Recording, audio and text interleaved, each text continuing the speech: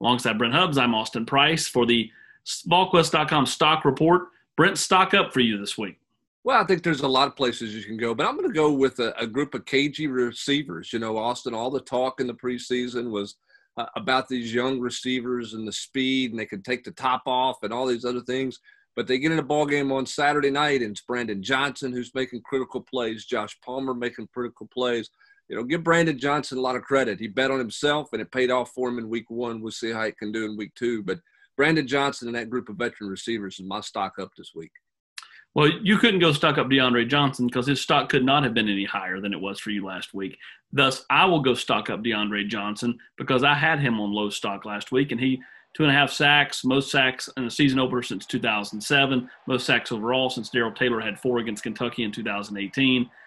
You know, he forced an interception with pressure. He swiped the ball away and forced a fumble that Tennessee did not recover. He was just, borderline dominant. So I'll go stock up him.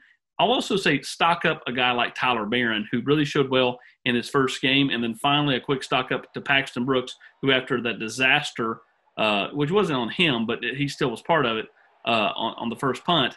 The guy was 5 of 6 inside the 20, had a long of 51, average 40 a kick. If he can be that way all year for Tennessee, Tennessee's punting situation will be much better than it was a year ago. Stock down for you. Well, before I get to stock down, let me say this on Brooks. I think the most impressive thing about Paxton was he did it in a variety of ways. He kicked a bunch of different types of punts. It wasn't, the slow, hanging, high delivery, but, he had the rugby style. I mean, he was effective in whatever way he kicked it, plus his kickoffs were really good as well.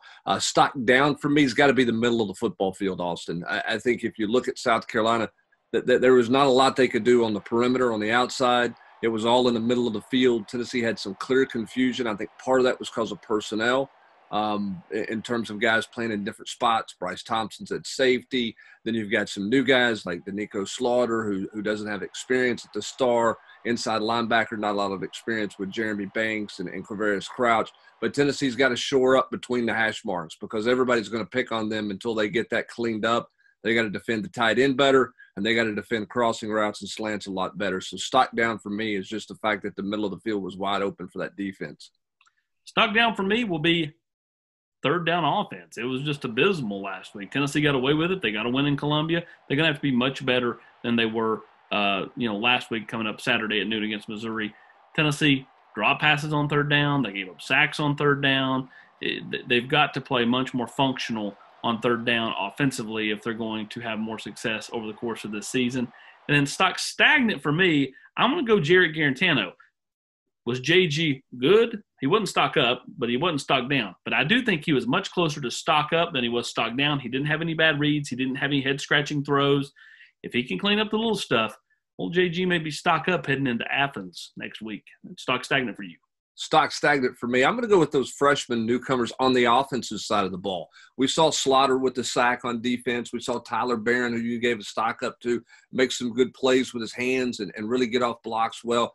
But we just didn't see a whole lot out of those freshman offensive players. Jalen Hyde had one target. Wasn't his fault. He was open. Ball was behind him. Spraggins played a little bit, but not a whole lot there. You saw Cooper Mays in a jumbo package. He had a good block, and he had a jump off sides. Just didn't see a whole lot out of those guys. They didn't get a ton of opportunities. So I'm going to stock stagnant there. I almost went stock stagnant with the run game, but Jim Chaney decided to run it to open the second half.